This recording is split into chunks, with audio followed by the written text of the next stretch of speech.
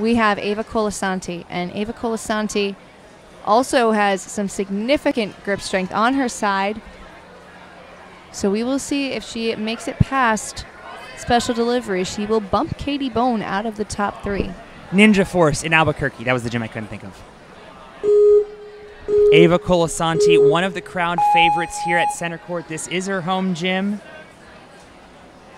Oh, one more thing I can do. Stall for me.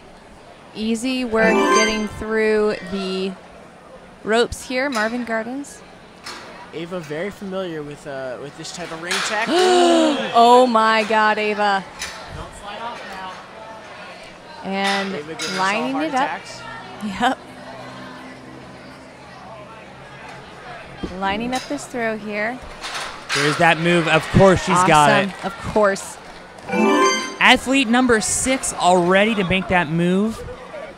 These girls definitely have the technical abilities to go deep into this course. And now just the kind of unknown here. And she's got the double. Going straight Great for move on that special salmon delivery. ladder. She makes a special delivery, and she could knock out Katie Bone by completing this obstacle.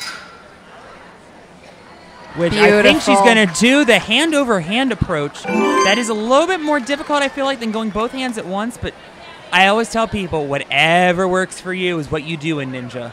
And now Ava eyeing up this shelf grab here, the shelfies. Again, Ava, another athlete I would bet on 100% getting through this. She has some incredible grip strength on her side. I know there's no hometown advantage, really. But look at the 3 athletes who are going to move on. Abby Clark, Rachel DeGuts, and Ava Colasanti. Now, can she be the second to make this catch? She makes it. Fantastic. 45 seconds just about. She does need to have a little bit more urgency, but how much strength does she have left?